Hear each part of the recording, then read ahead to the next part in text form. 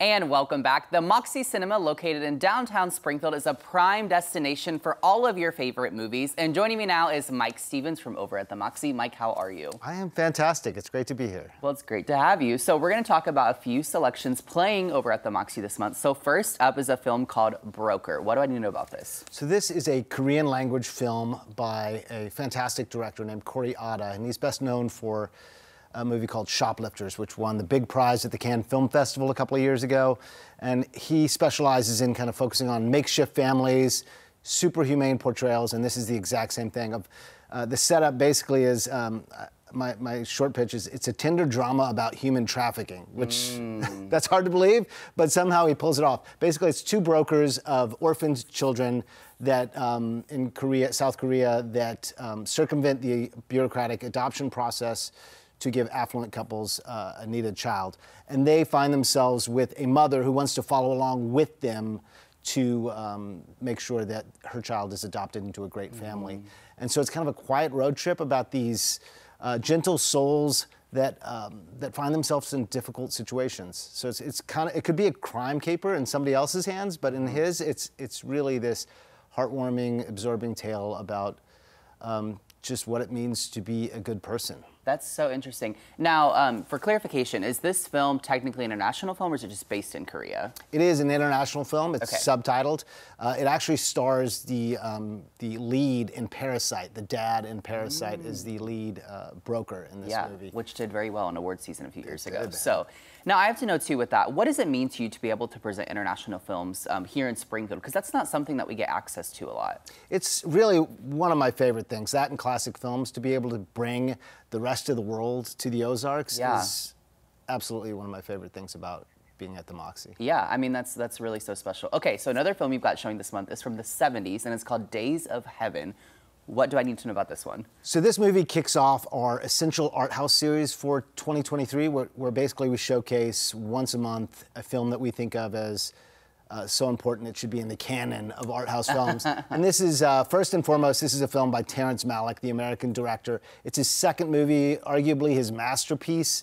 And it stars Richard Gere, Brooke Adams, and Sam Shepard. And Richard Gere and Brooke Adams are a couple on the run from a crime they committed in the north, and they find themselves they land in the Panhandle, and he's a farm laborer there, and he kind of schemes up a plan to have Brooke Adams, his love of his life, marry Sam Shepard, who's an ailing farmer, but incredibly wealthy, as a way to get their share of his fortune. So that's kind of the plot, but really this is this kind of, I heard one person describe it as a screen poem. Just gorgeous images of waves of grain. You watch this movie and you realize, oh, that's why that amber waves of grain is in that great song. So this is, one critic said, without a doubt, this is the most gorgeously photographed film of all time. So it's something that's great to see live, great to see big. Yeah. And as a member of the Moxie, you get into those any of those movies for free. So that's something we love doing. Well, that's amazing. Now, also, maybe there's people out there that like to indulge in older movies but haven't seen this specific film. What are they going to love most about it?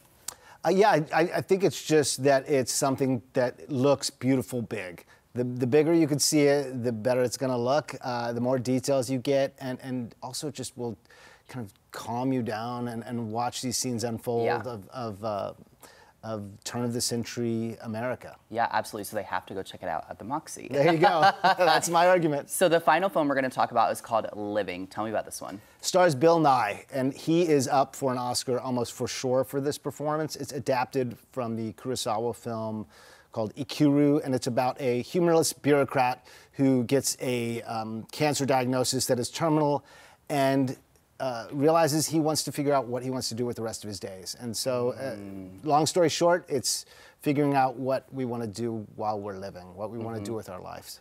How do you think people are going to relate to that? Well, one of the things I love about it sounds pretentious, but it's just this portrayal of, largely because of Nye's performance, real humane portrayal of somebody coming to terms with their mortality and how to live. Yeah, that just like humane aspect, which I love.